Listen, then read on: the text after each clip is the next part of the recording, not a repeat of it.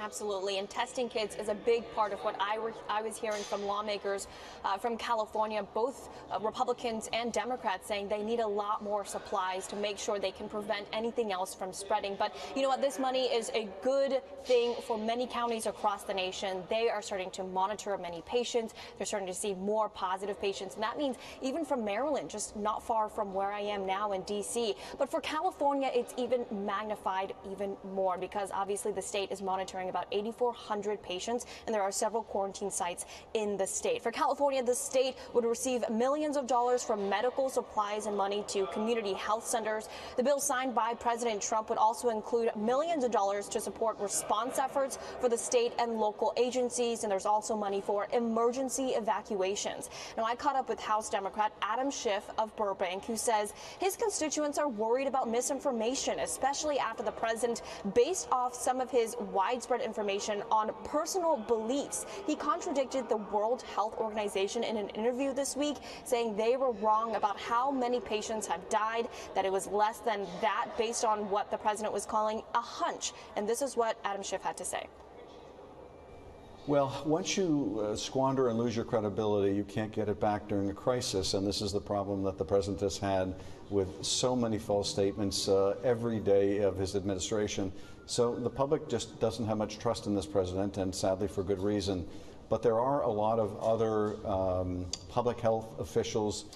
There's a lot of concern in my district about the virus, a lot of misinformation in terms of what to do. What I urge my constituents to do is go to my webpage or go to the CDC's webpage, go to other trusted sources for information. If you get sick, contact your physician first by telephone. The president indicated the criticism for his interview were a Democratic hoax and that the media is currently, quote, weaponizing the coronavirus against him.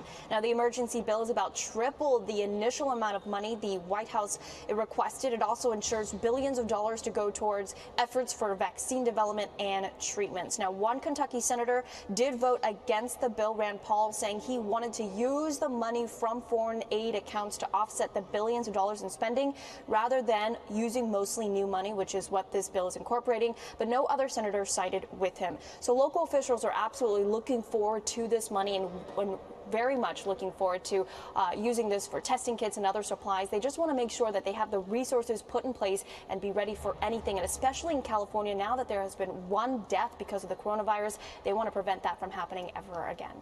And over 9,000 people being told to self-quarantine who may have been exposed to the virus and stay 2 weeks until they're tested. But then the problem, there's not enough testing kits. Nurses on the front lines, both in Washington State and here in California, saying they don't have enough of the masks they need that really don't allow the pathogen to penetrate. And they also say they don't have the protective gear they need.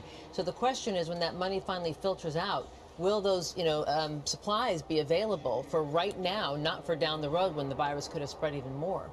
So keep us posted on all these new developments, Em. Thank you so much.